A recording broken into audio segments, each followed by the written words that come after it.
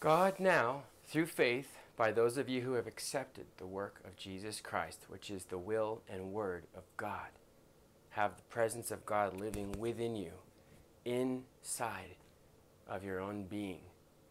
Now, the people who carried the presence of God in the days of old were called the Levites. The word Levi means to be joined onto, and Levites were from the tribe of Levi. This is where Moses and Aaron were from.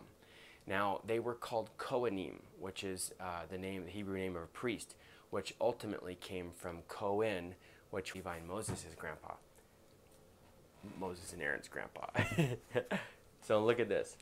This is a famous painting by James Tissot. Of course, we've upgraded it a bit.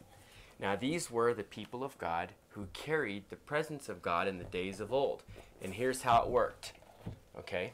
This is the Ark of the Covenant. Inside the Ark of the Covenant is the tablets of the law. What do you know about the tablets of the law? They have the Word of God written upon them. Well, now the Word of God is written upon our hearts. What else do we know about this? It's covered by angels, covered under the shadow of God's wings. You and I, right? What else do we know about this? It's carried by humans, by frail, fragile, weak, but chosen and called humans. They got to be faithful. They are adorned in white, purity, forgiveness, holiness, redemption. There's little red pomegranates which show a fruit, like fruit of the Holy Spirit: love, joy, peace, patience, kindness, gentleness, long-suffering, goodness, and self-control. They have red shoes. Red is the color of the tribe of Levi. Red can symbolize the blood of the Lord, the atonement, the anointing. It can also represent some of the fruit. Obviously, again, pomegranates are red, very bright royalty, majesty. These priests are covered in white turbans, that their thought life has been covered.